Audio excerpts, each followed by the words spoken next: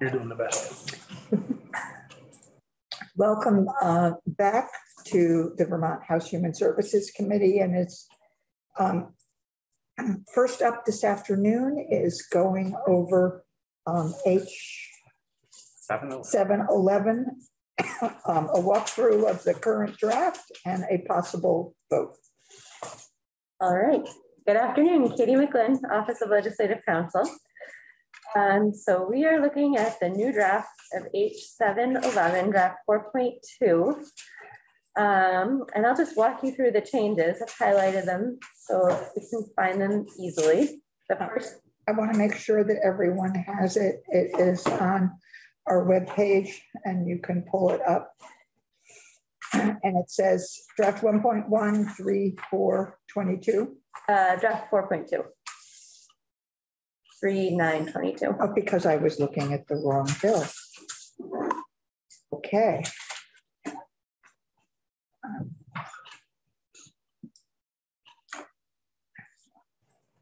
Oh, it's like me. You might have to refresh your.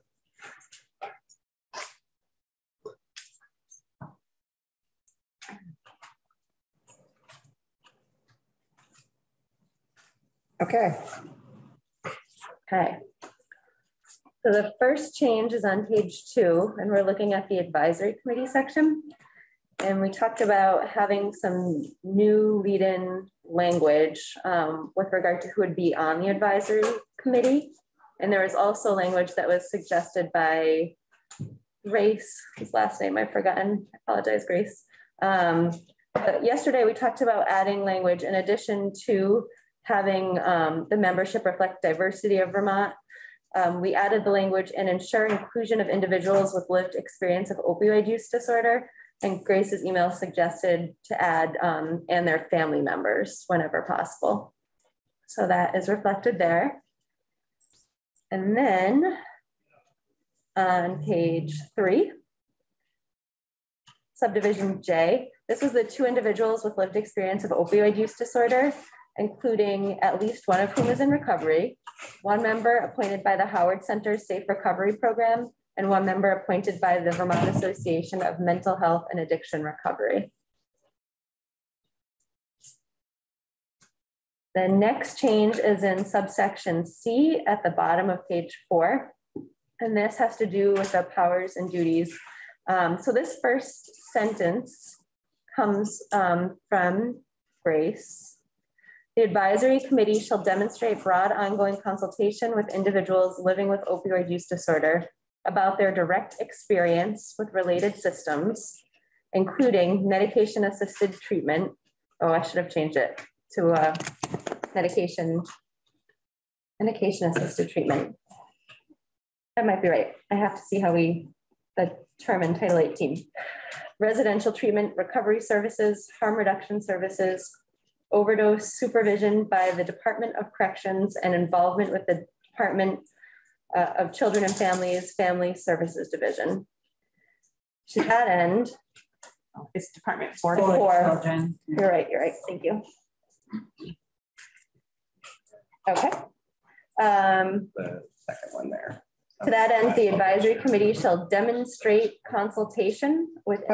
Can you hold on a second, make sure we're all in the same place? Sure. So that first sentence that we just went through was the language that Grace sent. And then the next sentence, starting on page 5, line 4, to that end, this is the sentence that we kind of built collectively yesterday. The advisory committee shall demonstrate consultation with individuals with direct lived experience of opioid use disorder, frontline support professionals, the Substance Misuse Advisory Council, and other stakeholders to identify spending priorities. Okay.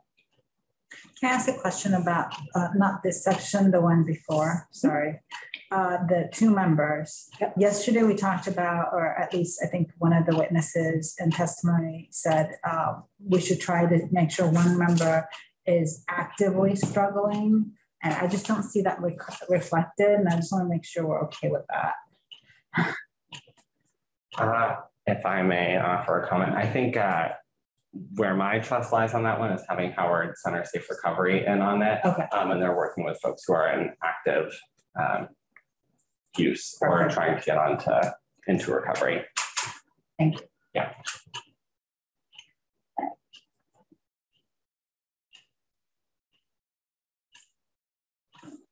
Okay, the next change is on page 6, subsection F, the meetings. This was when the Commissioner of Health was to call the first meeting of the advisory committee, and you changed it from May 1st to June 30th, 2022. And then that brings us to section 4773, page 7. And this is the section where we're designating the health department as the lead state agency. And we've updated the name of the administrator, the national administrator who's doing this work. So it's the National Settlement Fund Administrator. And that change is also on lines 19 or on line 20, National Settlement Fund Administrator. So they're consistent in both places. And then if you remember on line 12 where department is highlighted, we had state there, and then for consistency, we've changed it to department.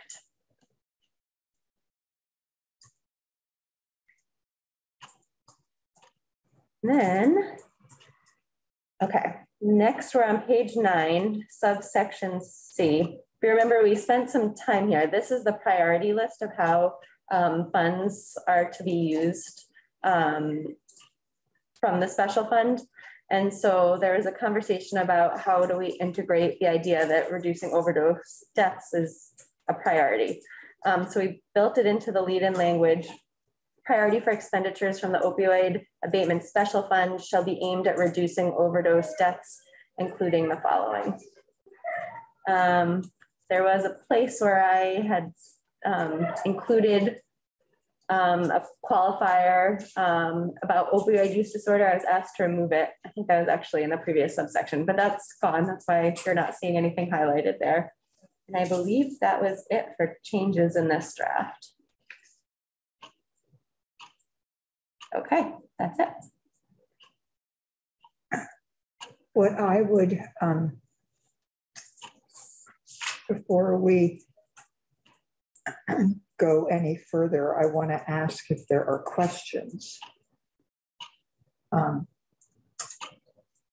failing questions, I sort of want us, even if it is silent reading, to read the entire bill before we go any further. I know you would like the change from in the DCF title from Department of to Department for. I can't make the change here because I have it open at my computer and the Pink Lady. So while you do silent reading, I'm going to run across and close that document so I can edit here. Okay, I will be back. Will that make it draft 4.3? It would make it 4.3. Sorry about that. As you mentioned, I came in late and I apologize, but that's okay. What was the total amount of the settlement money available? Does it mention that any place or not? It is not mentioned any place right here. Right now, what we have heard is it's approximately $63 million.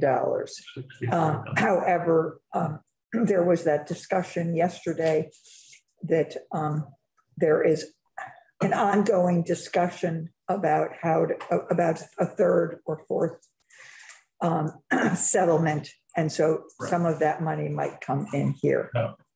The amount that is available now or at some point, is that over a period of time? Yes, 18 years. 18 years. Okay. Yeah. All right. So so it's less, it's less money than some of us might like or had hoped. And it is, oh, I'm going to forget the percentage. Maybe someone else can tell me. It's like 70% of the national, 70% of the settlement dollars that are going to come to Vermont. 15% will go to localities, and 15% will morph into the state general fund. And then there's also a third aliquot, isn't This there? this is the third part. The third part is the 70%. Yeah. And in order for us to access that, the terms of the settlement agreement require that we set up the advisory committee. Thank you. Sure. But I just want us to sort of read. Topper. Yeah, Madam Chair, I just want to make sure I'm reading the right one. Is it draft 4.2 H.711 3922 11:06 a.m.? Yes, it is. Okay, thank you.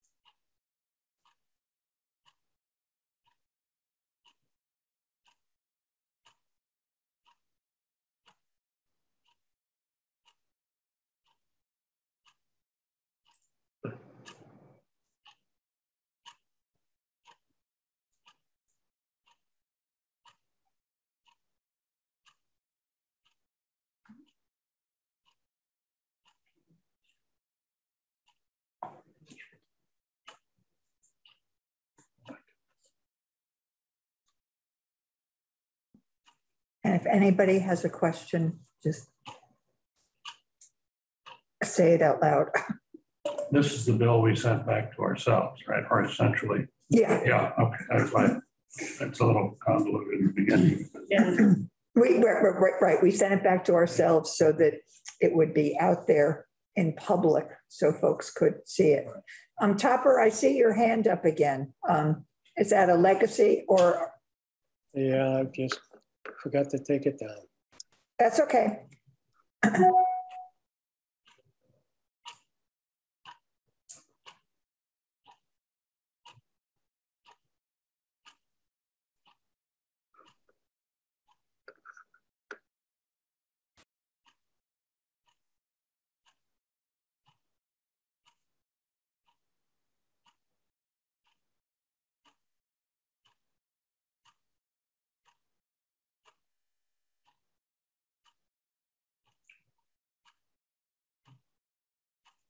I have a point that I just noticed on H. Where are you? Page 3. It's a member of the committee. Page, an individual with experience providing substance misuse treatment or recovery services within the Department of Health preferred provider network. I don't know if recovery services are in the preferred provider network. I think that's more so treatment.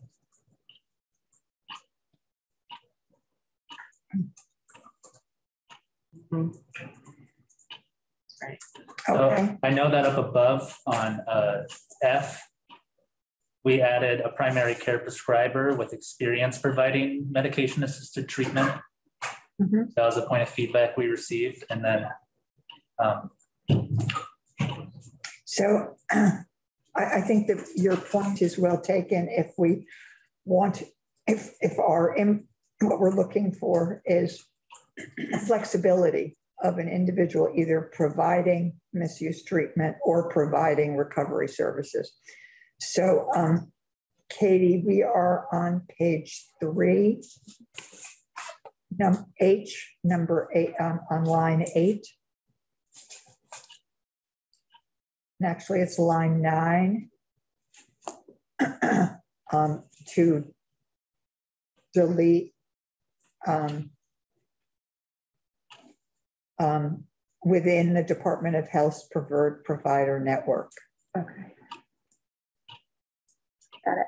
Because it was brought to our attention by Dane that recovery services are not necessarily within the preferred provider network.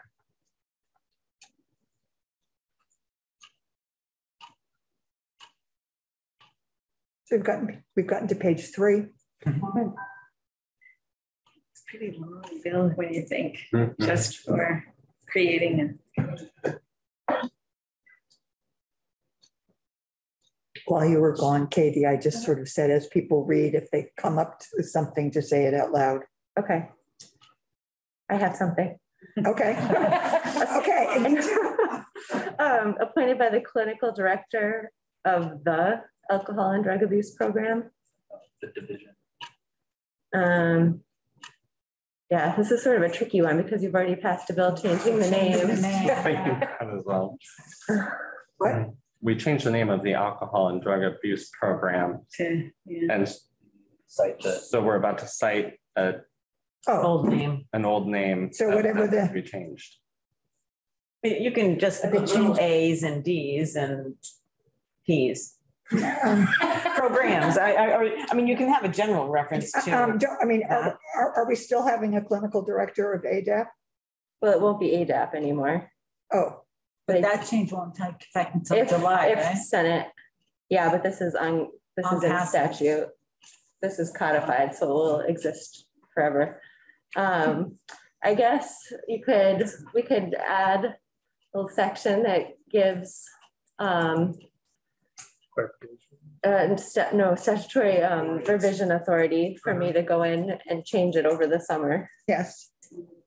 Okay. Whatever we have to do that. or its predecessor derate or whatever. Or we could say, or it's Successor. successor and interest. Sorry. Yeah. I know what you meant. Successor. Did you? Yeah, that's cleaner. Let's do it. We did do that in another bill. Of course, I remember that. I know, that's very good. So does that make it? I have another question. Are we still on page 3? Yeah, we're on the advisory committee. And it might be later in the bill, but what I'm thinking of, I'm just going to bring it up. Is there any place here that provides payment for people participating? Is that later in the bill? Haven't gotten here yet? I think there is. Okay, It was pretty. all right. Just wanted to make sure.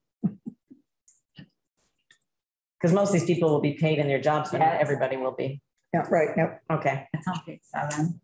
And this is why it goes to government ops. They had some comments on our other bill too. Oh, they did? Yeah. Great. Mhm.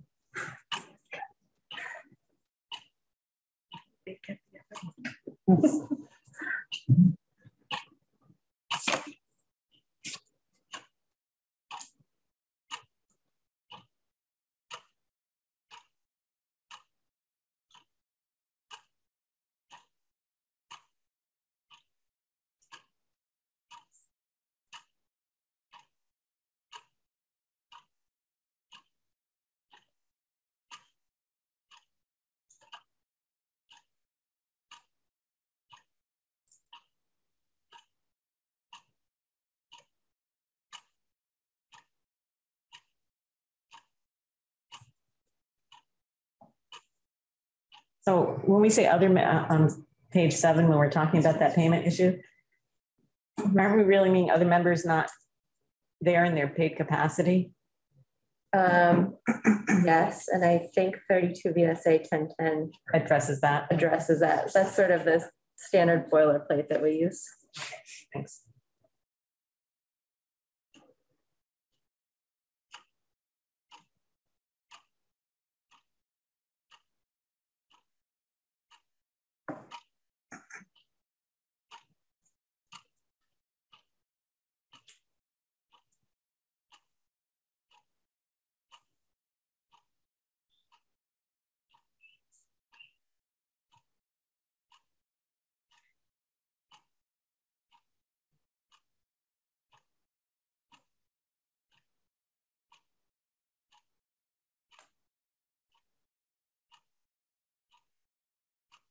Another question. Yeah.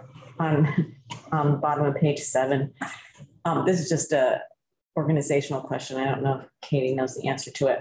So I know that special funds and how they are spent are generally managed by the department relevant, but aren't the funds managed by the finance department? I don't know the answer to that. I know that Kind of hard because a lot of us, I think, I know for a fact 3 of these, they're still on page 5. So it's kind of hard for us to. Going back and Okay, forth. okay, Sorry. okay. We're going too fast. Well, Okay. thank you. Don't speak Hold up that, then. hold your Hold thought. my thought. I'll email and see if I can get an answer.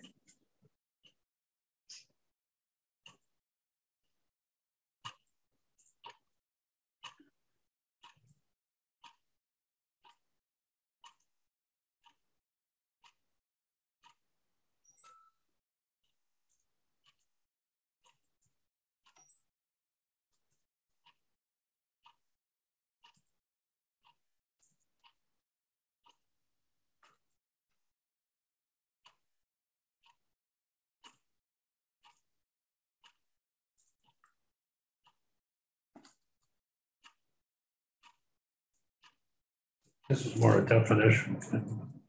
Okay. Raise something, this is on page 5. Are we there yet? Line 19, 20, and 21. There's the ongoing challenges of the opioid crisis of marginalized populations.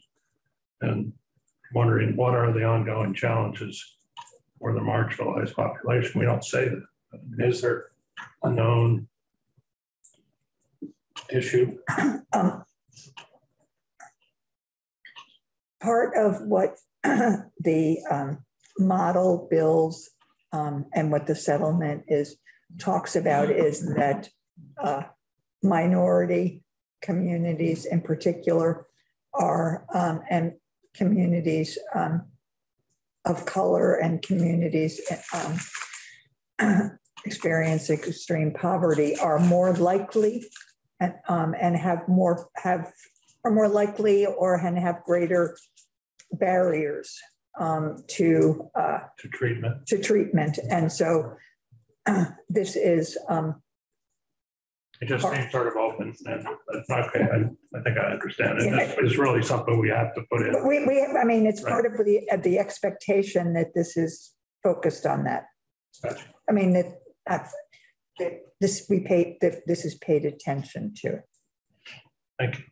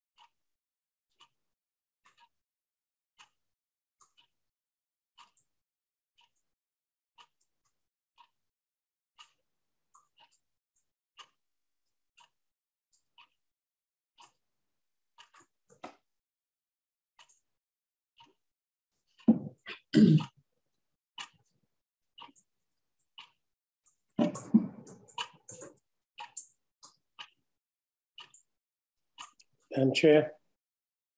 Yes, Topper. On page 8, is the only time that these funds are going to be distributed is during the budgetary process? I believe so, yes, as it outlined here.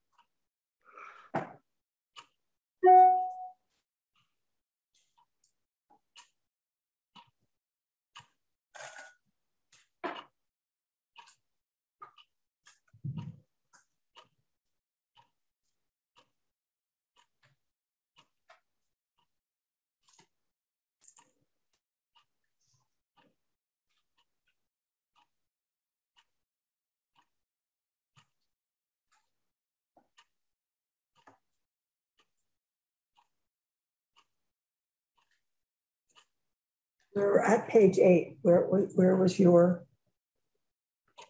question?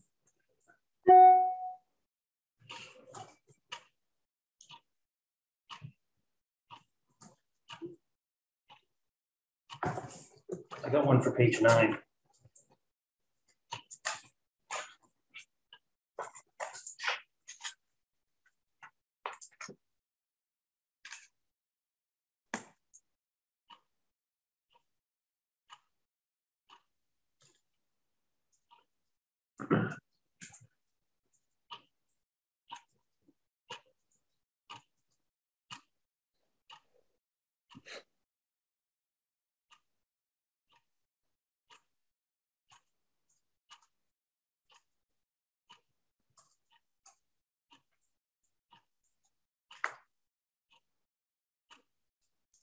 I can't find it now.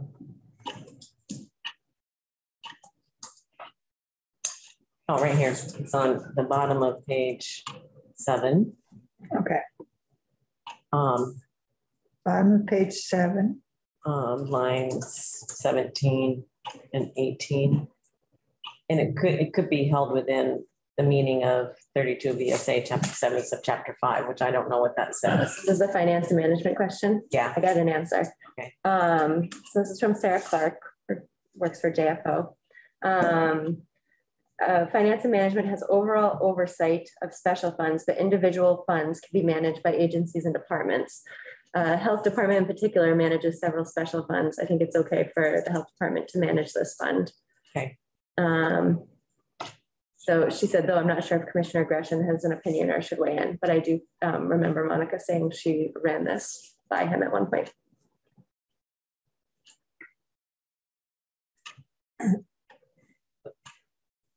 Whenever we're there, I have a. Yeah. There'll be 2 appropriations committees that look at this. Don't look at that. Usually finance and management has an opinion about special. Well, yeah, no. No, and they may well share their opinion. Yeah. All right, so. Is it okay to ask about something on page 9? Are we up to page 9? Okay. So it seems really odd to me that preventing overdose deaths and other harms is number 8 on the list. And I realize it doesn't mean it's any less important, but it feels like it should be number 1 on the list. I support that. That's the point. Yeah.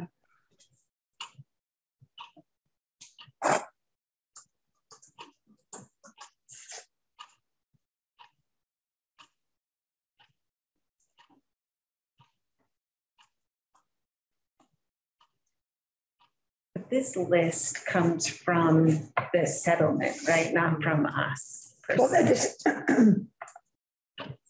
need to be in there, not necessarily. Right. There's not prescribed order. And in fact, to be honest, some states don't necessarily use the exact words. It was the, I want to say advice or opinion of the folks, the Attorney General's office, that they were very clear they'd like us to be as specific and as detailed around that. Okay. So on the bottom of page 8, number 5 says addressing the needs of pregnant or parenting individuals and their families, including babies. I just wondered, there's no other place here where they talk about the children of, and do you think that covers it if some of the money were to be used maybe for children who were left parentless or, due to? I believe that families are allowed to be included and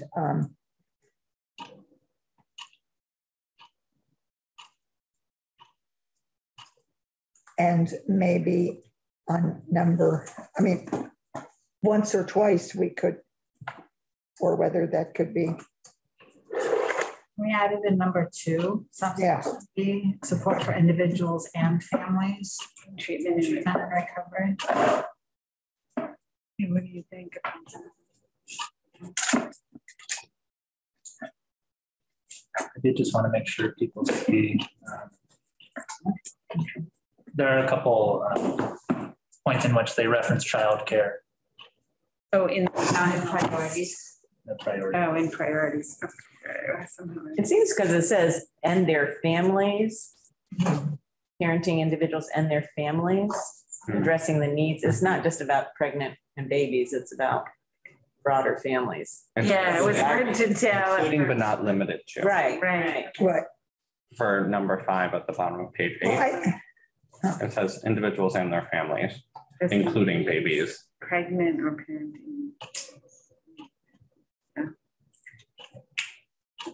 I mean, I think if you want to add it somewhere else, I think to 2. What was the answer to Teresa's issue on 8, preventing overdose deaths and other harms? Were we going to put it earlier? Yes. We're going to make number 1. Okay.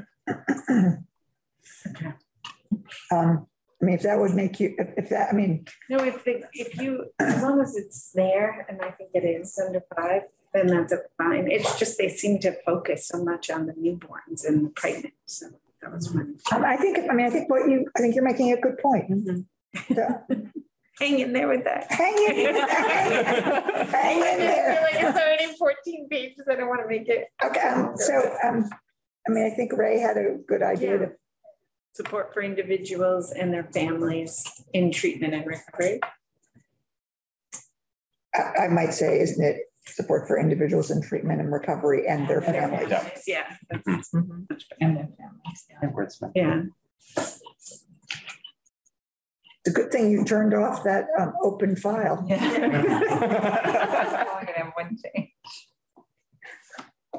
She's not laughing.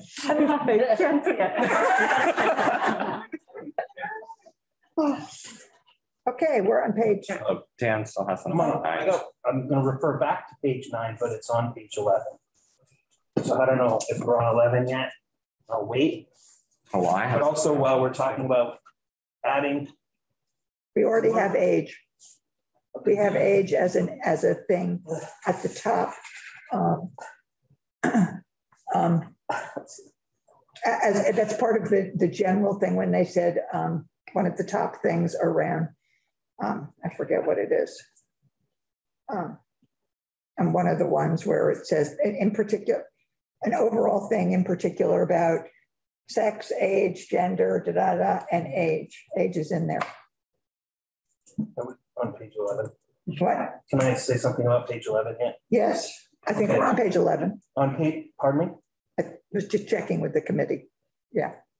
On line 14, we say evidence-based program, but if we go back to page 9, line 13, we say evidence-informed and evidence-based. And I'm wondering if we should have it the same. That's what I was. Good catch. Sorry, you're on, I think my line numbers 11, don't match you first. 14. So for subdivision A, expanding comprehensive evidence-based. It should say evidence-based and evidence-informed, because that's what we do on page 9. And evidence-informed. Thank you. I also have one on page 11, 3B. For all of the other ones, we use pregnant individual, but for 3B, we say for women with co-occurring opioid use disorders. So wondering. Individuals. I think it's still focused on pregnant individuals in that one, correct? 12 months.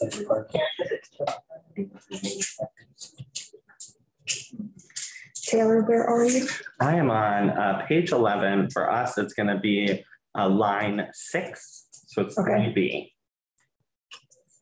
And change the word women to individual, correct? Yes. Yeah. Got it.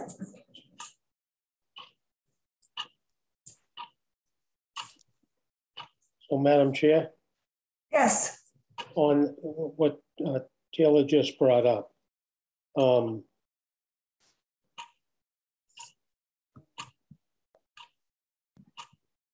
what is that?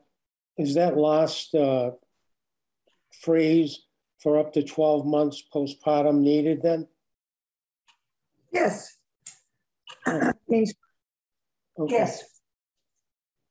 Only because the section overall is focusing on assisting pregnant and postpartum individuals. So saying that postpartum up to 1 year. That's great. Yes.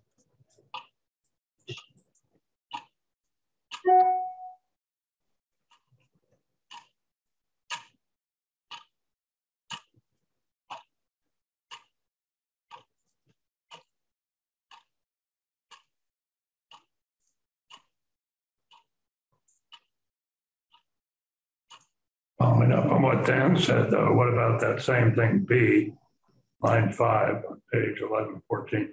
Will we not want it? What did you say before, Dan? It was evidence-based and what? Evidence informed. Okay. So you say evidence-based here, but we don't have evidence-informed. I don't know. I think she added that. Oh, she did. Oh, I added it to 4A. Do you want it on 3B also? Yes. Yes. Yes. Yes. Good catch, Carl. Thank you.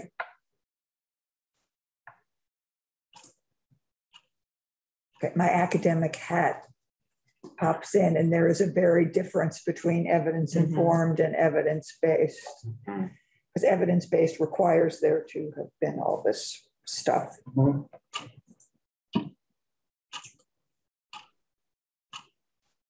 Stuff is a very academic word. Very scientific. Very What's scientific. on 12 as well? It's just much more limiting though. Page 12. Right. Do it again. Oh, then So I guess everywhere it says evidence. I might just need to do a word search. Yeah. Line 14 is the same there. Yeah. Exactly. I have a clarifying question on page 12. And the, But wait a minute. Let Yeah. catch up to us. it's more of a question to the committee, not necessarily that it, Okay. that it. I know, and I assume most of us in the room know, what warm handoff services I need, was getting too. I had that on my tongue. but I don't know if it needs a definition, if It that sounds is like jargon somehow. fine in statute. Just putting it out there. If one day someone will look back on this and say, what is a warm handoff Who service? are the people who wrote this? What does it mean? It's not cold, because cold-handed. Right. Because even for starting on page 11, it's expanding the availability of warm handoff programs. Yeah. And then it gives examples, but then the following page B says again, expanding warm handoff services. So it's a little bit like, rather than describing it, it's just saying it again. Mm-hmm. What do we mean by it? I'm curious myself. Like an easy, Well, it's like a friendly. yeah, it's folks who are in community who are not the service providers, but are connecting folks to the services that they need. It's a warm handoff because they're still connected. Instead of saying, They don't just say, go over there. yeah, go talk to them. Go talk to those people. Say like, They're gonna find Walk on, them over and say, or What's on? you look up warm handoff services on Google, and it gives you a whole bunch of stuff that says exactly what you just said. Oh, really? Yeah. Then it is. Really, I'm not seeing it. Synonyms and antonyms.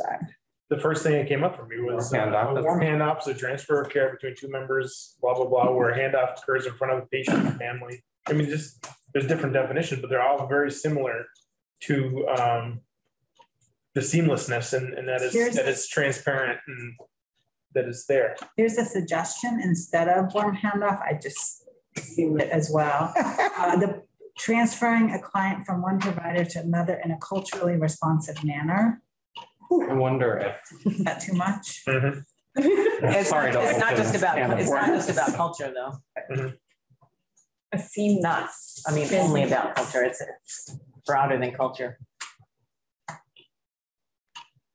Maybe we should put the definition in I mean, there's so, I mean, another, it's so clear, to me, it's so clearly defined. I just found over a dozen sites where it's all dealing with the same issue. It's very clearly defined. To me, I don't think there's questions to me. If I can find it. I knew what it meant, but I think if you're not necessarily in human services, you don't necessarily know it.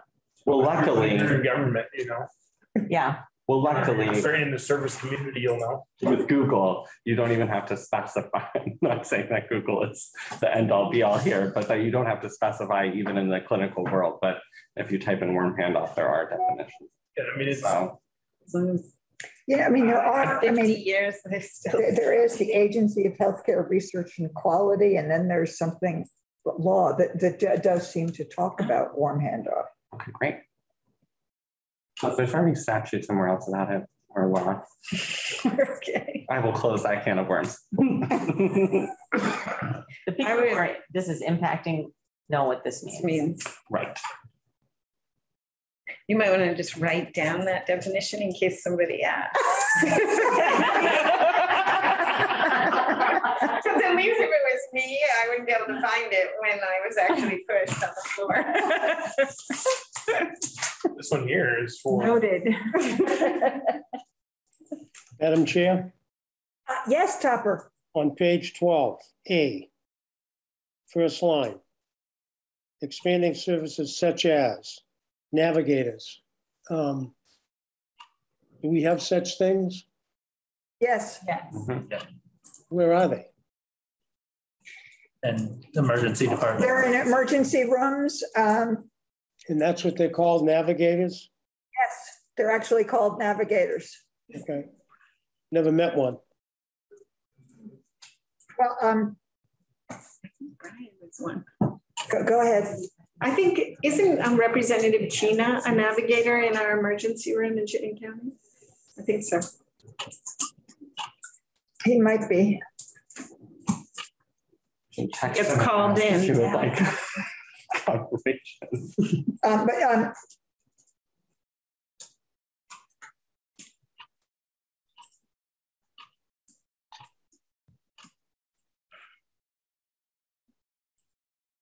Maybe he's on the on-call team. and I think Topper, and I think in some places they reference that's the name they use, and in other places that is their function, which is there is someone who has a different title but whose job is to help the patient figure out their way, navigate through the service to the next step. I thought it was because they use bells in the emergency room. Like a triage for That is top of page 12. 12. Okay. Hey. So we're leaving it, is that? I think we are leaving Yes, it. thank you. Just want to close that loop, that's all. Just looking at A here about navigators. Oh, okay, all right.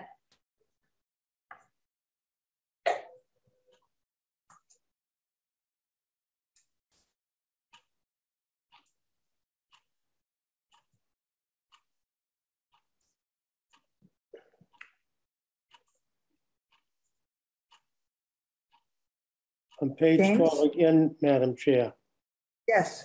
on line 10E,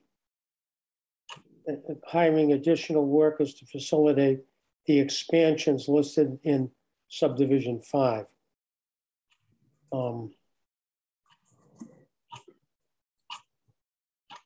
So anyone can hire workers, or is it limited, or? If I'm reading this correctly, subdivision 5 is expanding the availability of warm handoff programs and recovery services. And then, so this means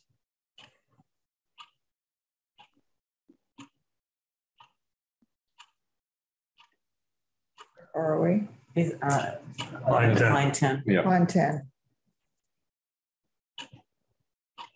So just what's listed in ABC. And so the money can be used to be hiring more people to be warm handoff people. So in other words, the money can be used for personnel. Mm-hmm.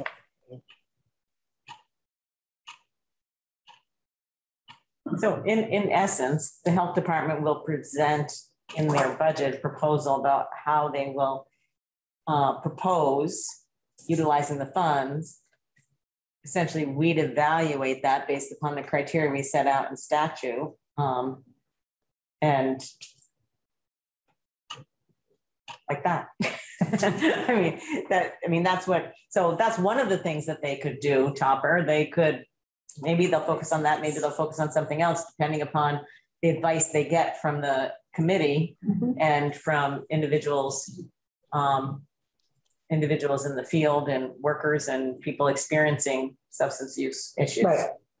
And I think this, I sometimes equate this to the ARPA and the other funds, which have, there's this whole boatload of money and some people go, let's spend it here. And it goes, no, can't do that. It doesn't fit the criteria. So that may well happen here. And so we'll just it's kind of one of those things that, I suppose this will come under our jurisdiction for making recommendations. We have to evaluate whether what they're proposing meets the intent of this. Yeah. There's lots of things they could do. So are we on page 13? I have a question, sorry, at the bottom of page 12. Okay. Just looking at 6A and B, I just noticed, and this could be limited by the statute language, but providing evidence-based and I guess evidence-informed treatment and recovery support for individuals while transitioning out of criminal justice system. And then B is increasing funding for correctional facilities to provide treatment to inmates with opioid use disorder. And I just wanted to highlight, maybe it's nothing that we can change, but essentially what I'm reading here, while somebody is incarcerated, funds can only go to treatment. And it's only once they're transitioning that can also go to recovery services. Oh, no, I think you could do both. So would we add on 6B to provide treatment and recovery support? So where is that? I'm on the bottom of page 12. That's 6. Like line 17. Line 17. Okay. There's 6A and then 6B. Gotcha. Thank you. My only question to that is, are there recovery supports in our correctional facilities, or do they only offer treatment? This money could be used to implement one if there isn't one. Yeah. Treatment is relatively recent. Right. Which is why I have, is there recovery supports in there? No, but that might be something that comes out as a priority. You mean as opposed to cold turkey? Yeah, or as opposed to being discharged and then dying. Right. Well, in Chittenden County, they have a whole team now working on helping those folks, so that because that was happening so often that they put together a team to work on how do we reach out to these folks. Oh, that's good. So they would be a good team to put some in, testify before this committee maybe. The one question I have just at the end, the effective date. Didn't Monica say yesterday that she wanted it to take effect further because she needed some time, or was that earlier on? That was the meeting. Okay, the first meeting. Okay.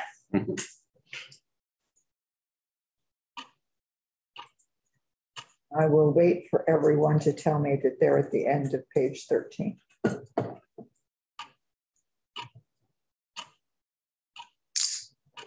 Sorry.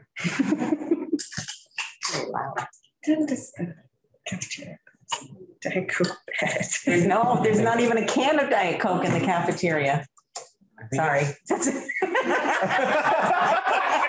I was willing to go with the can, but they didn't have the cans. I know. I think 3 is now. Line 21 on page 12 is another one of those funding for evidence-based. I did a word search, so I think I've caught them all now. You got them? Okay. Yeah, thank you. Thank you. Thank you. Mm-hmm. That was a good catch, Dan and Topper and Carl. And I want to say this reinforces the importance of us even after we've gone through it several times, to really do what I call the silent reading. Yeah, I like this process, actually. Yeah, we do this all the time, unless the bill is 125 pages, it might take. That's when I assign it to a group of people to do overnight.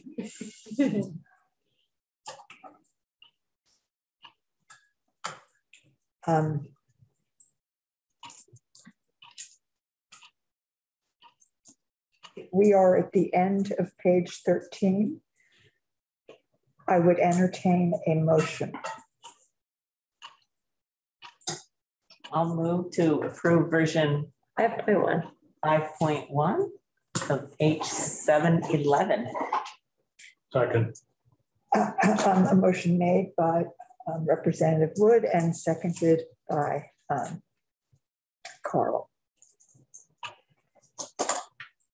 Is there further discussion? Sorry, Representative Rosenquist. Where is he from? I lost my representative set. I don't know if you could hear us, Carl, because you were across the way, but when Ann was wishing you happy birthday yesterday, and she was like, the representative from, and I said, Georgia. Oh, it was, yeah. We all have those moments. I just wanted to say my friend from committee. I know. All these rules on the floor. Okay, Madam Chair, Madam Chair, I have one thing that's been grinding in my mind. Okay. All the way through this thing. I brought up earlier about the having to be in the budget. You know, what the money is. Excuse me. I'll call you back later. I thought it was you, James. I thought it was Kelly. You know, that's what I just did is terrible. You know why? You know who that was? One of the autism parents. They were trying to not do that to them, and I just did it. Where was I? Oh yeah, it happened to be in the budget. What I'm worried about is if something comes up during the year. For instance, if there was a whole bunch of fentanyl deaths in one place, and you know some kind of intervention would have to take place. Do we feel that we've covered all the bases so that the money could be expended somehow? I'm just worried that when we say the expenditure has to be done through the budget of the health department.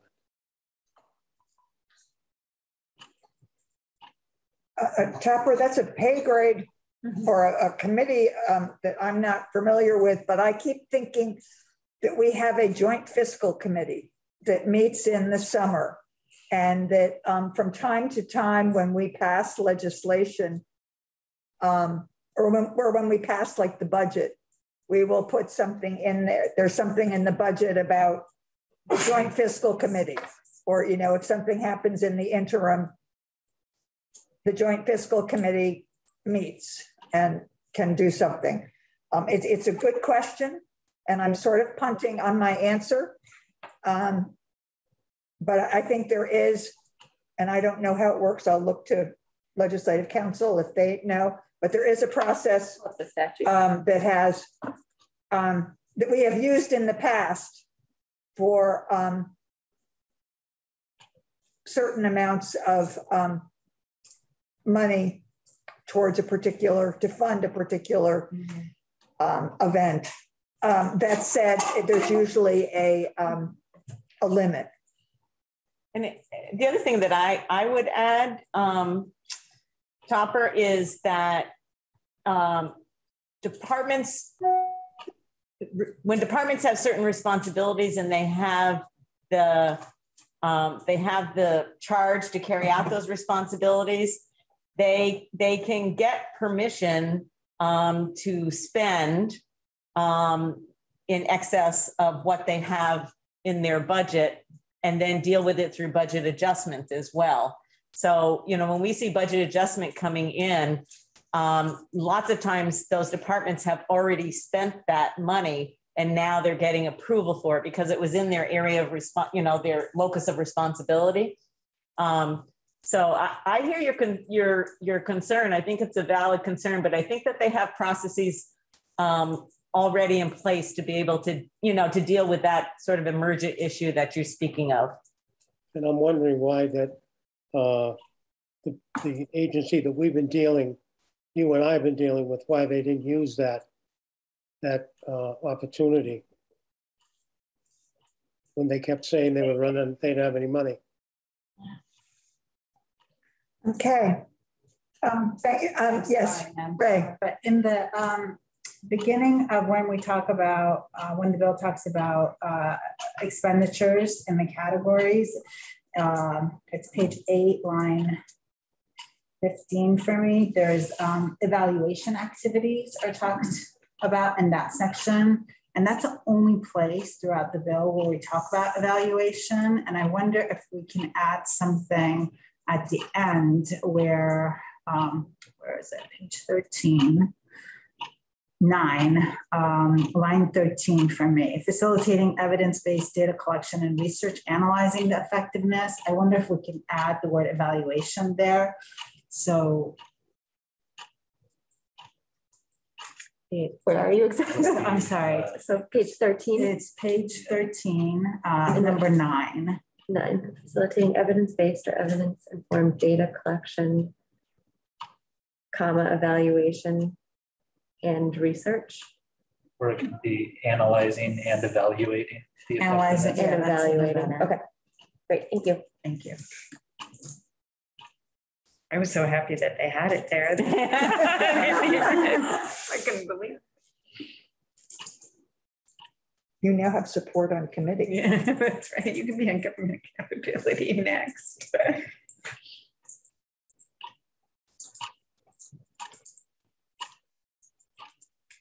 We have a motion on the floor. It's and we've had discussion. Are we still on the same draft? 5.1. What? 5.1, yes. 5.1, okay. So is there further discussion? Okay, thank you. If the clerk will begin to call the roll. Representative McFawn. Yes. Representative Wood. Yes. Representative Small. Yes. Representative Rosenquist. Yes. Representative Garofano. Yes. Representative Whitman. Yes. Representative Paella. Yes. Representative Gregoire. Yes. Representative Noyes. Yes. Representative Brumstead. Yes. And Representative Pugh. Yes. 11-0-0. Now this is a committee bill that does not yet have a number and it does have a number. Okay. Okay. Next time we're talking about this. This is why there's 11 of us to keep these. The process is that There's 12 of us, by the way. 11 others. 11 others. I believe it's that the reporter brings it to the clerk. Okay, so the reporter is Ray. Oh, yeah.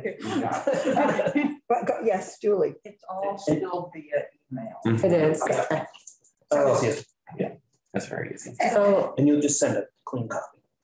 yeah, Julie has a clean copy. I'll just send you directly the clean copy. Okay. And you will be asked what the vote is. Send it to me too, so I can put it in my book. Thank you. Yes, we'll do that.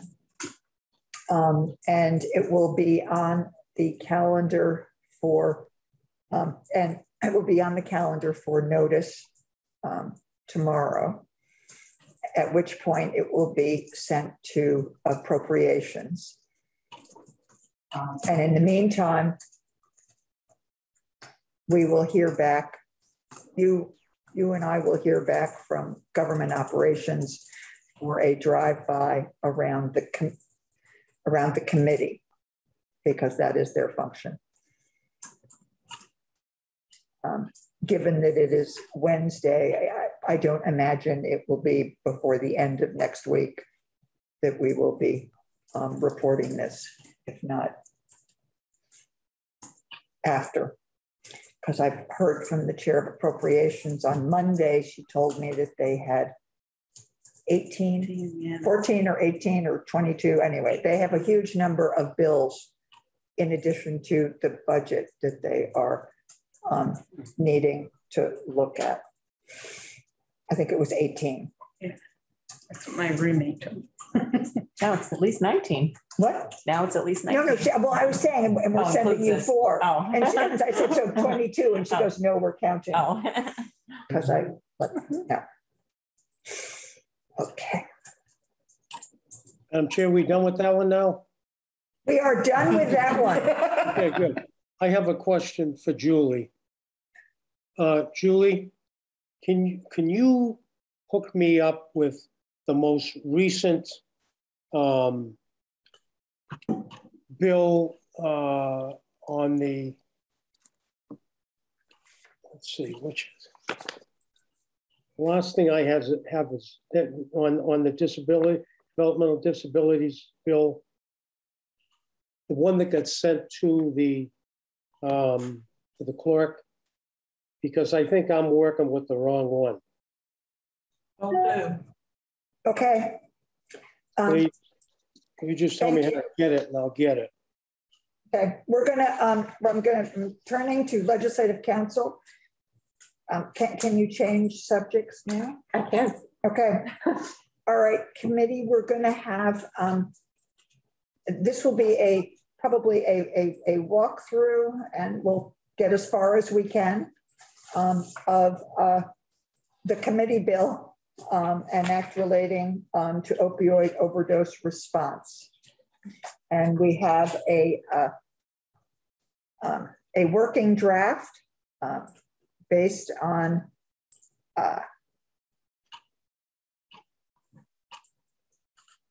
22-0621. Is that big? Yeah. So yeah, this is the committee bill 1.2. I know it says, it seems you were trying to act. Before I dive into this, I should just I have to. You can find it.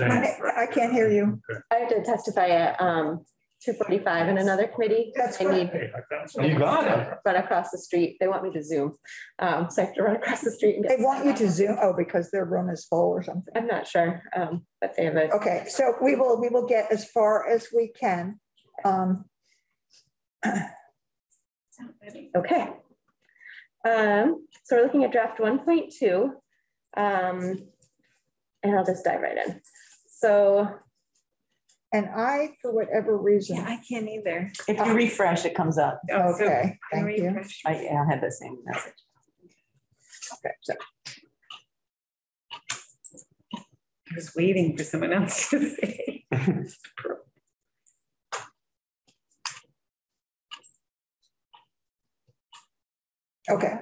Okay, so section 1 has to do with certain service programs. And the concept is by amending the definition, we're expanding the locations in which an organized community-based needle exchange program can operate. So specifically in that subdivision A2, there's existing language that says in defining what a program is and which is operated by an AIDS service organization, a substance abuse treatment provider, or a licensed healthcare provider facility. So in removing that language, that generates new opportunities for locations and providers that could offer a needle exchange program. Next. Could I just, on that, why are we taking out the AIDS service organization? Did you just say that? And I didn't. That's okay. I probably didn't describe it very clearly. So right now, the existing definition limits who can operate a needle exchange program. And by taking that language out, it expands the opportunities for organizations or locations that want to host that type of program. So would it include an AIDS service? It could. It doesn't preclude them at all. Yeah. All right. Okay. Okay, next, section 2, peer delivered syringe exchange. So there's existing law, needle exchange programs that the Department of Health in collaboration with the statewide harm reduction coalition shall develop operating guidelines for needle exchange programs. The new language is added, including peer-delivered syringe exchange. So this would require the Department of Health to also be developing guidelines for peer-delivered syringe exchange. And then I have a question. What is peer-delivered? I think it's defined later, isn't it? That's not on. Down here. Very next thing. Yep. Peers with lived experience of injection drug use perform outreach and provide sterile syringes prevention education. Okay. On the resources. I hadn't read far enough. Yeah, I actually was ahead. Okay.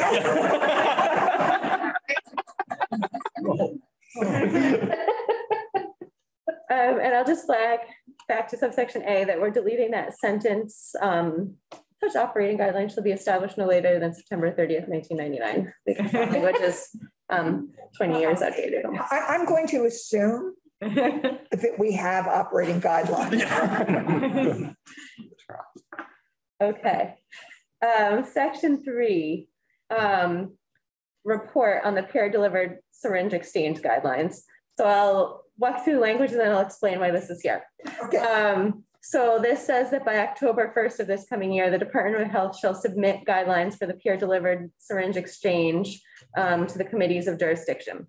So as we were creating this section 2 up above and getting rid of the date by which the operating guidelines were supposed to be established, it's not preferred drafting to have a date certain in the statutes, because like in this situation, then we have it, 20 years later and it's sort of irrelevant at that point. So my thought was, instead of having a date certain, what if we just had a report date by which the guidelines had to be done? And then you're putting in your date that you want it done, but not embedding it into the statute itself, if that makes sense. Okay. Next, section 4, prior authorization for MAT.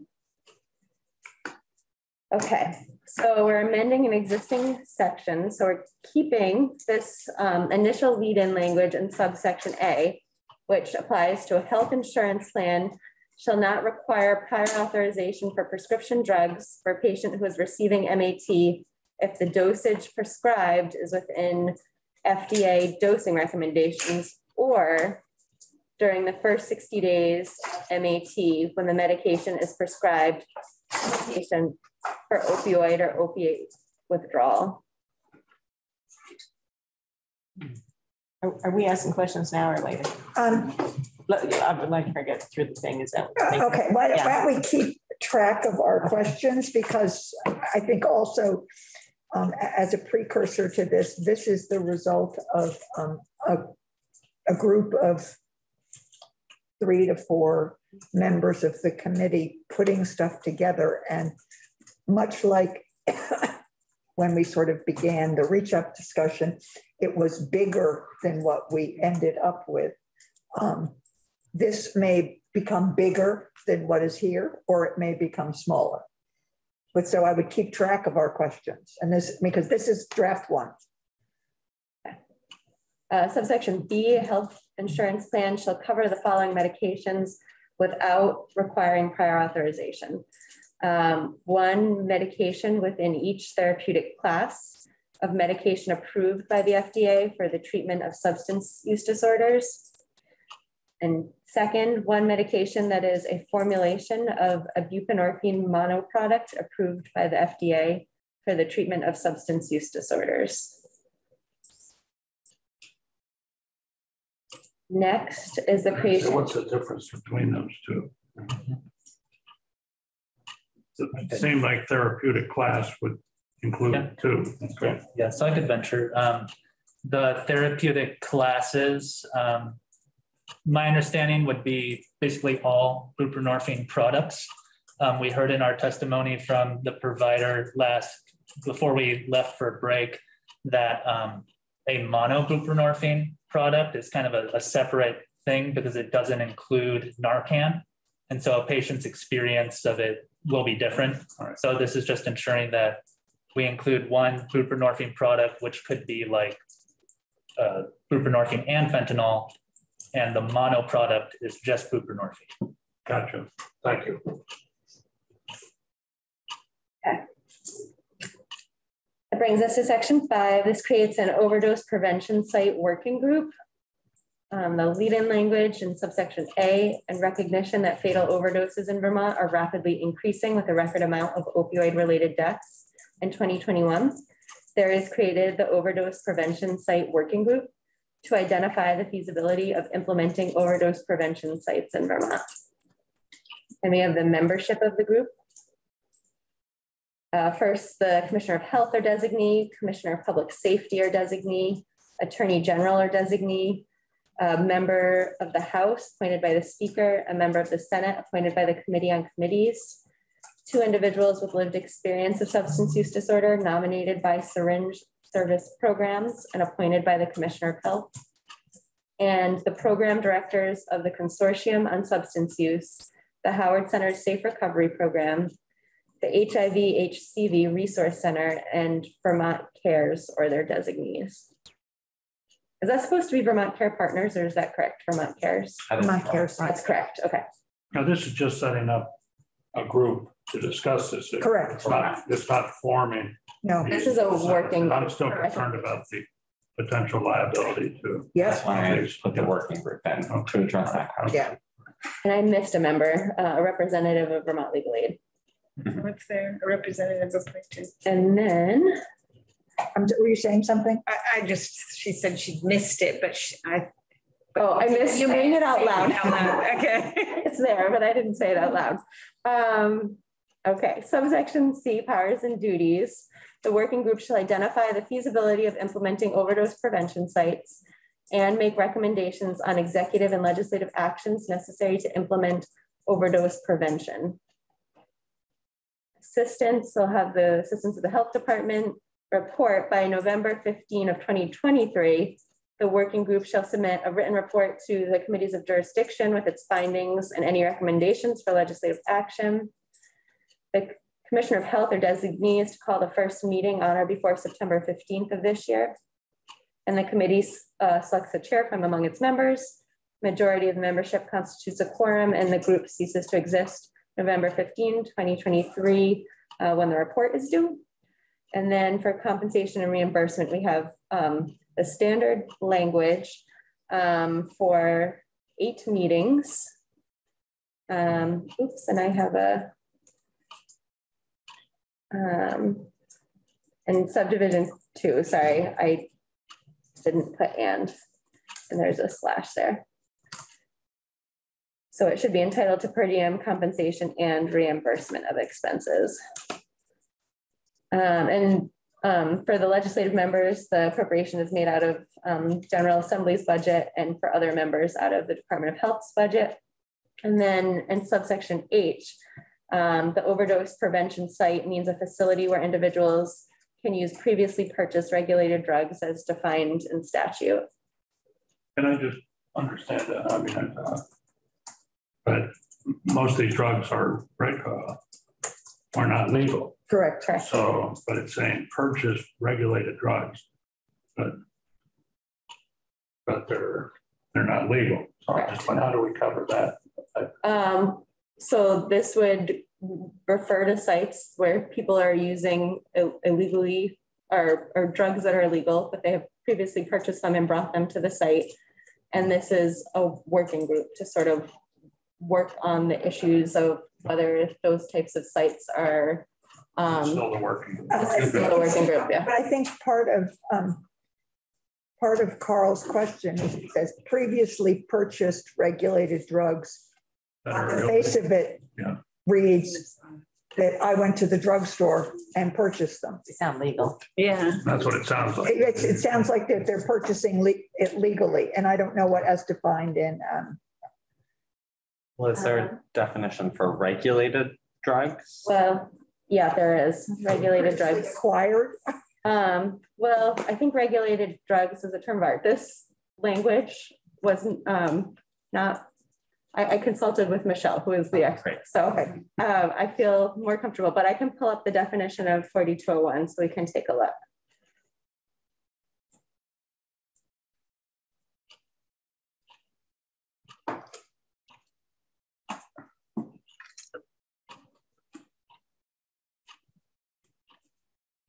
Okay, so this comes from the chapter on possession and control of regulated drugs, 4201 definitions. So I have seen elsewhere the definition to be illicit recreational drugs, I mean, those, the facility described as that. That okay. Too. But yeah, I would probably pull in Michelle if you dive into this, but this definition means a narcotic drug, a depressant or stimulant drug other than methamphetamine, a hallucinogenic drug, ecstasy, cannabis, or methamphetamine. I guess it's the word purchase that concerns me in terms of its legality. Oh, I see. All right.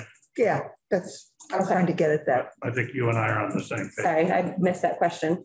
So individuals previously acquired. Okay. I'll make that change now. Okay, can use previously acquired regulated drugs. Okay, thank you. Next is an appropriation section. This is really a section of 3 different programs. They all require appropriations, which is why it's sort of titled appropriation. So the first is an appropriation for a mobile MAT unit.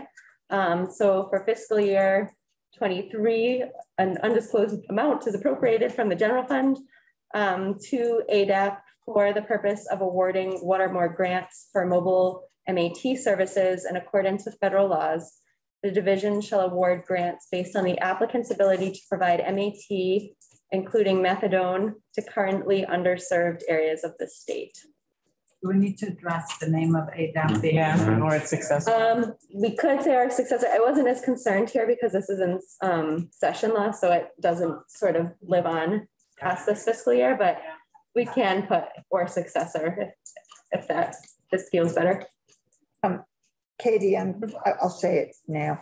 I really hope we can have if we go down this route, that we can have a different heading than appropriation. Okay. You know, I will flag that. You know, I mean, I realize they're all, are they pilots? Pilot programs? Might be pilots or, you know, something. And why don't I put pilot programs and pilot programs and maybe not start with the word appropriation? Same thing in 7, right? It's the same thing in 7 and 8, yeah. Okay. I'll call it pilot programs for now, or place appropriation with pilot program. And I'll flag it so we can take a second look at it. Yeah. Can't we use funds could we recommend use of funds from the bill that we just voted out for this type of program?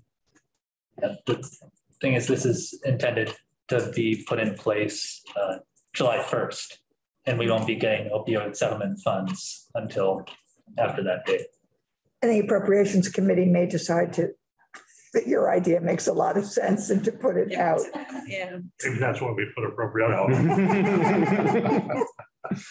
So would you like or successor, or just keep it as is? It's in session law, so I think it's not as important. You're not, okay. I'll do that. Okay. Next is the pilot program for section 7. Substance use support for justice involved Vermonters. Sorry, I'm trying to keep up with changing to pilot program. Okay, in fiscal year 23, 250,000 is appropriated from the general fund to ADAP to award 1 or more grants to an organization or organizations providing substance use treatment counseling or substance use recovery support, or both, for individuals within and transitioning out of the criminal justice system. The division shall award grants based on an applicant's ability to accomplish the following: First, can I just ask there, I mean, can we put in language that references possible other funds than general fund? Yes. You know, to say general fund and or other possible sources. Sure. So the reason general fund is highlighted is because I felt like that was an outstanding question. I just plugged in general fund because I didn't have other directions. So why don't I keep it highlighted for now? Sorry. Why don't I keep it highlighted in the draft for now to kind of flag that as something to come back to? Okay. Okay, so accomplish the following. First, provide justice-involved people with direct substance use support services while incarcerated, such as through alcohol and drug abuse counselors or certified recovery coaches or both. Second, support justice-involved individuals in their transition out of incarceration, such as through referrals to existing statewide resources for substance use treatment or recovery. Or lastly, third, provide long-term support for justice-involved individuals, such as by coordinating peer support services or ongoing counseling post-incarceration. Just real quick. So in line 10, I just want to make sure you misspoken, that I don't have a wrong version. So you said alcohol and drug abuse counselors. Drug counselors, I'm sorry, alcohol and drug counselors. Yep, that's the term in Title 26, licensed alcohol and drug. Is that right? Drug counselors. I think it might actually be the abuse. Yeah, now that you're saying that. Yeah. Okay, I need to go. Okay, I'll just highlight it for now and I'll go back and check. Thank you for flagging that. And then just quick, line 14, I think it's just a typo. It says such as though referrals instead of through referrals. Yeah, thank you. Oh, yeah. Thank you. Okay. Next, I'm going to get rid of, in section 8, I'm going to replace appropriation with pilot program.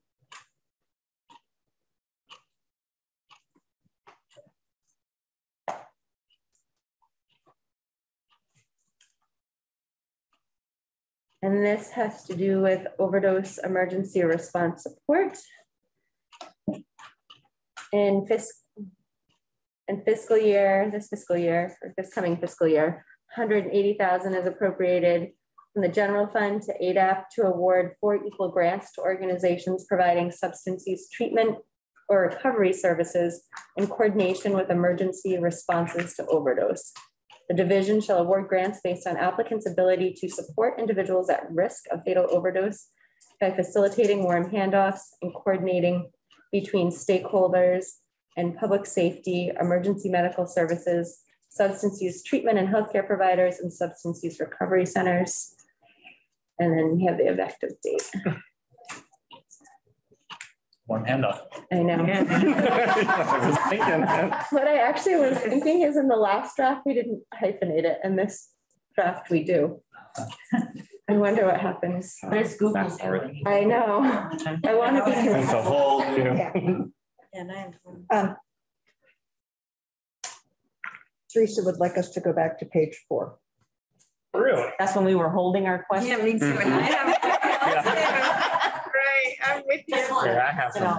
I did follow instructions. I don't think anyone's following instructions right now. Well, you know, I'll give you. it only happens very rarely. So I just thought everyone's okay. Page 4, where in that first paragraph in A. So I'm I guess I need more explanation about what this is doing. So right now, the current language shall not require prior authorization if it's in accordance with the FDA dosing recommendations. And so then we're adding during the first 60 days. So it's going to be prescribed by a doctor, but they're going to do it outside of the current FDA dosing recommendations. Is that what that's trying to get at? I'll make it. Yeah, so essentially what this is looking at is how do we increase access, especially during those most vulnerable times when somebody's first considering treatment, right? So prior authorization, that process is basically a point at which an insurance company will review a prescription to take a look at it. And there are a lot of other considerations that insurance companies can take into account other than dosage. And I think we've heard people talking a lot about what's the preferred versus non-preferred medication, things along those lines, and also looking at some things related to cost. I think the reality of the situation, while the existing statute falls within, I understand where your question is coming from, but that there's thousands of prior authorizations taking place. 95% of them are being approved. And so this is just trying to look at some additional measures to put in place to ensure that people have rapid access to medication-assisted treatment when they need it. So if that's what the intent is, then, because I think it could be read, and based upon Taylor's look, when I asked the question, that maybe is the intent for it to be the way it is. And I guess I want to know if it's both.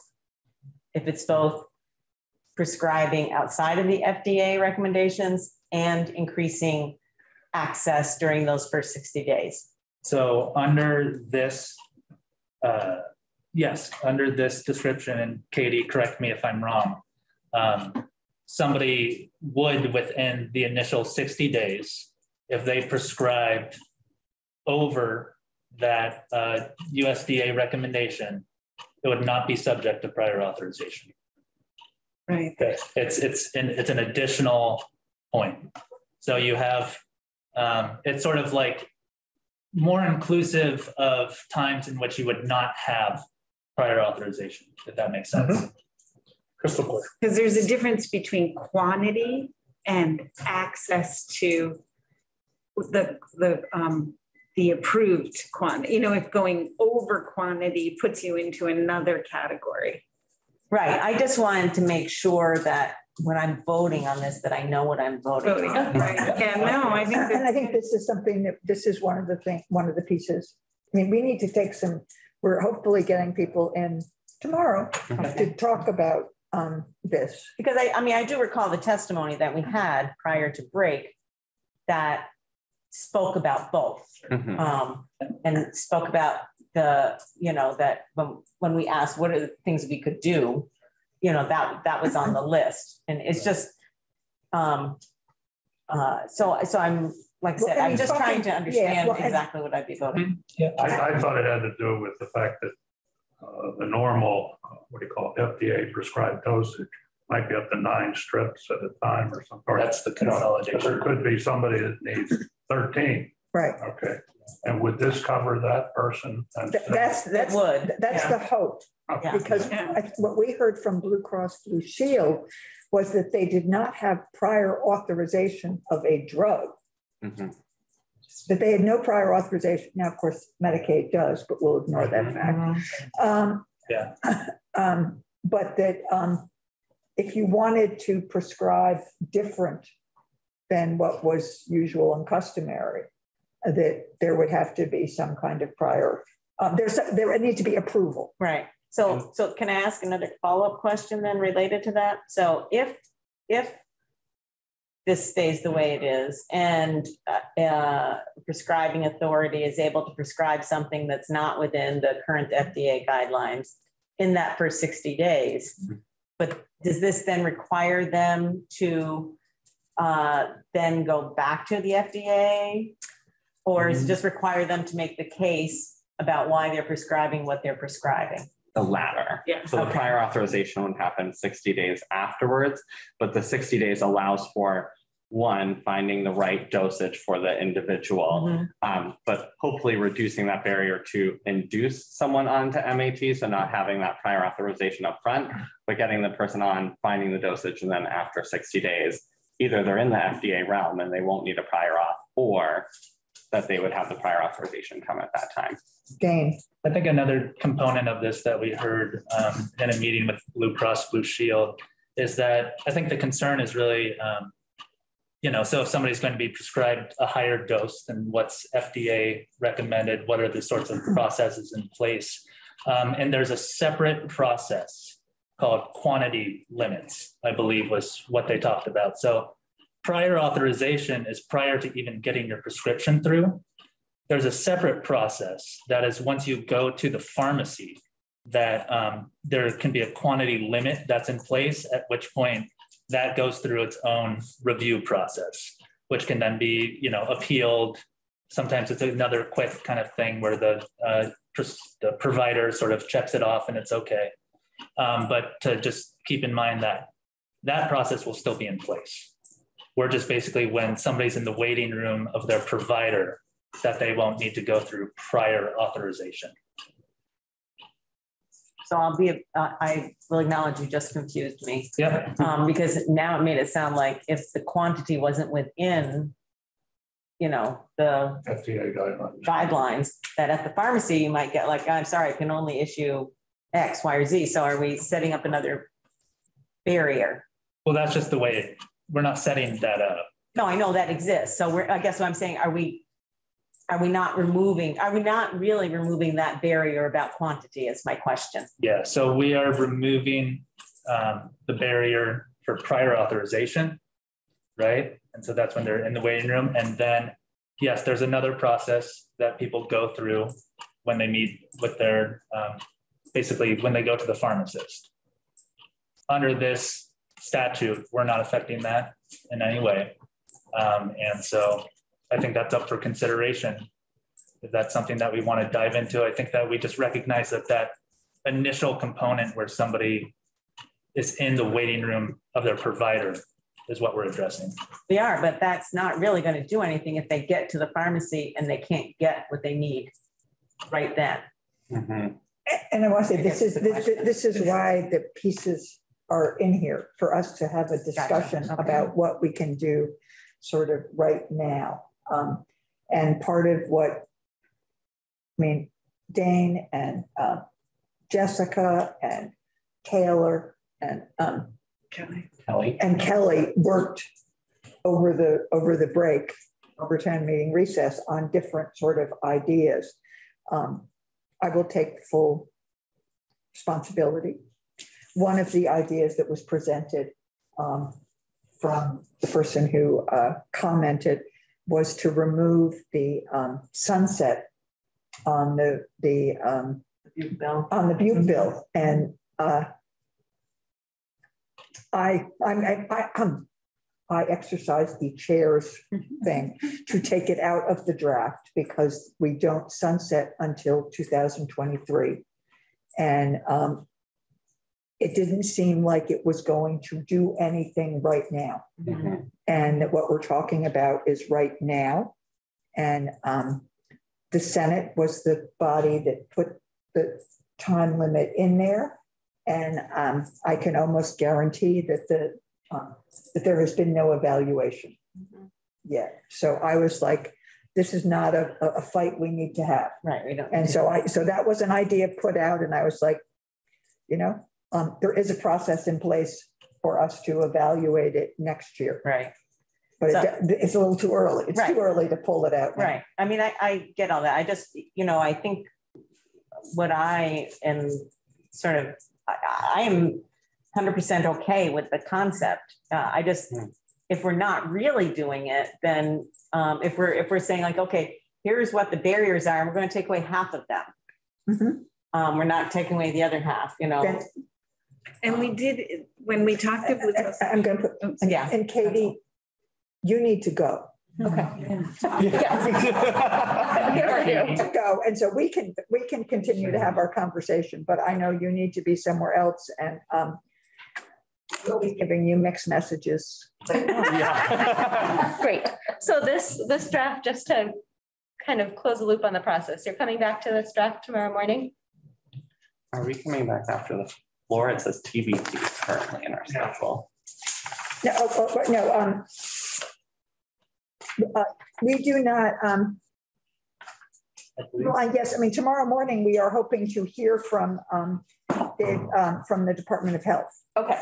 Okay. So you don't need a new draft first thing in the morning. No, they have seen. I mean, this draft is on the webpage. Okay. Great. Thank you. Thank you. Thank you. Have a nice day. Nice to meet you. Thanks. The TBD was whether we thought it was necessary to come back after the floor without knowing what the floor was going to be, which I still am a little unclear what is happening on the floor. Other people may know. I think we might have time in the morning to continue our discussion around this bill and what's missing, if anything, you know, what else can we do, or how do we want to hone in? Yeah, I mean, for the people who weren't involved, this is the first time that we're seeing it. Exactly. Can I just say two quick things? One, finish up with your question. When we met with Blue Cross Blue Shield, one thing I was struck by exactly what you're saying, but my sense was, and Dane, please correct me if I'm wrong, that the doctor who was on the call and the pharmacist who was on the call were not sure that that's what was happening. And they were going to talk more to each other and let us know whether or not there was that weirdness of it could be approved here and then not approved when the person walked in and gave the script to the pharmacy. And so there's more to come, because then they also wondered what DIVA was doing and we weren't totally sure. And we said we were going to hear more testimony on that. So I think that's why it's a little confusing. That was my sense. I mean, so these scripts usually go directly from the physician to the pharmacy. Right. So it's kind of, yeah, it's helpful. Thank you for sharing the results of your conversation. I'm still left with a question about whether we're really doing what we think that we're doing. Yeah, and I think we are too. We were too, is my point, I guess. And then my other comment is, again, I held my questions to the end, and I just wondered about on page 5 of 9, the membership of the working group, is that there's not really one of the groups that's pretty active in all of this work, specifically is the emergency rooms and the community health centers, yes, with the physicians in those two places, and yet they're not represented in this group. And I just thought that you might want to think about that. I mean, who was on the group and yeah. Yeah. I had a comment about that section as well, in that we just spent a lot of time figuring out who should nominate who and the language and stuff. It feels like we should make our language in this consistent with the language that we just hashed out in 711. Yeah, which it's not. Right. No, I think that's. I agree with you on that one.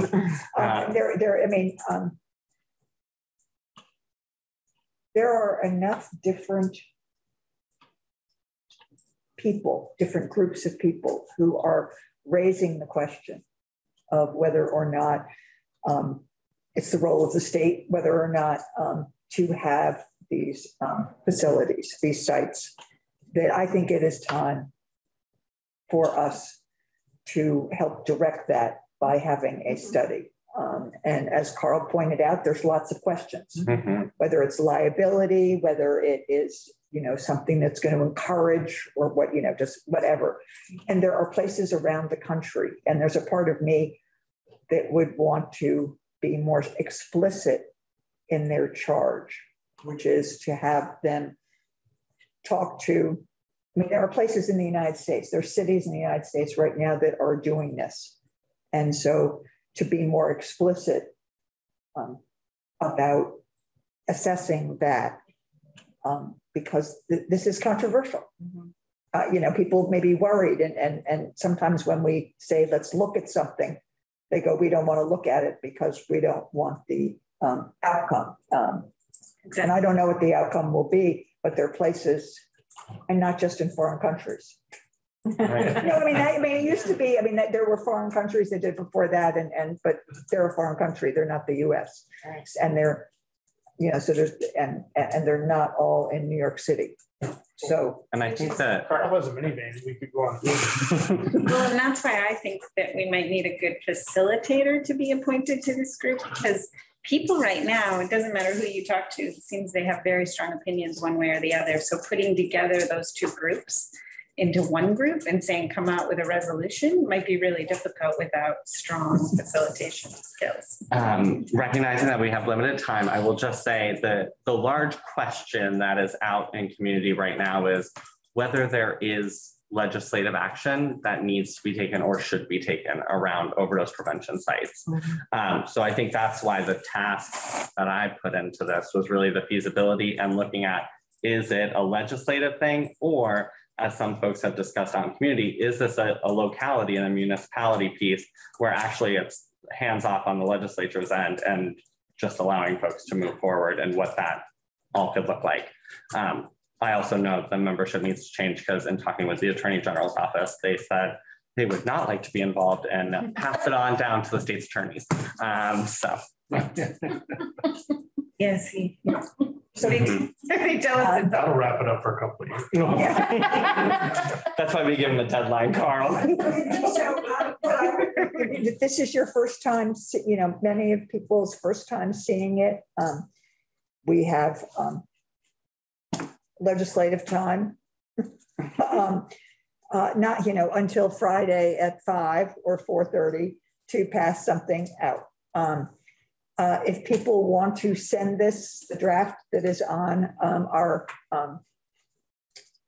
webpage, to anyone that you think needs to see it, who might have an opinion or might have another idea, that is something that we will in fact consider, that is focused on immediacy and opioids and fentanyl, because was sort of our.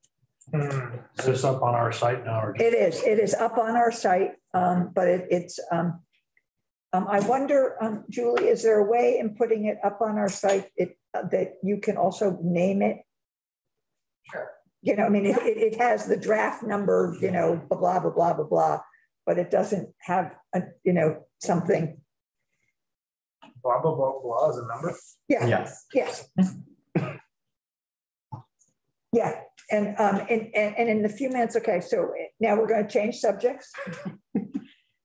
So Representative McFawn and I did a drive-by through on 720, the DD bill with government operations. And they have first off, the good news is that they did a straw poll and it was unanimous 11-0. But they do have a suggestion that we prepare an amendment to our bill to specify that the steering committee has a sunset date. Okay. They did not feel it was specific enough. Okay. So that's easy. It's an easy thing to do. Yes. Topper, did you have anything else that you thought we should report back? It seemed like that was they had a lot of questions. I'm going to say they didn't, it was not like, oh yeah, thanks. They grilled us for half an hour, but it was, they were supportive. Now, when they grilled you for half an hour, was it on the bill as a whole, or was it on the committee? In terms of preparation, when we have to go to it again. They asked specific questions about specific elements of the bill. So they asked us to do, an overview about what the bill does. And this was actually my first time presenting to GovOps. So we did the overview and then we took questions. And so there were questions like, what does plain language mean? The steering committee and the dates, and was the report the end of the steering committee, and why do we need this? So those types of questions. And I was noticing it in this bill that there's a date, there's dates, and there's all those things that seem to be. We said that it ended after 8 meetings, and they were because we say they can only meet 8 times, but that was not specific enough for the vice chair felt very strongly that we needed a sunset date. Otherwise, they could have 1 meeting. It's different, right? It could be 1 meeting a year for 8 years or whatever. Yeah. So, So we if the committee is in agreement with that, we can certainly work on an amendment with Ledge Council to that effect. Absolutely. Okay. And that was it. Okay. Thank you. Thank you all. Before we go, just want to make sure from the clerk that we let the clerk's office know that the bill is coming. It's on the calendar. All set. Nice. Okay. You made it very easy. We don't have to come back after floor. We do not have to come back after floor, but we do need to be here at 8:30 in the morning. And with that, Yeah, no, that's. with that, we are finished for today.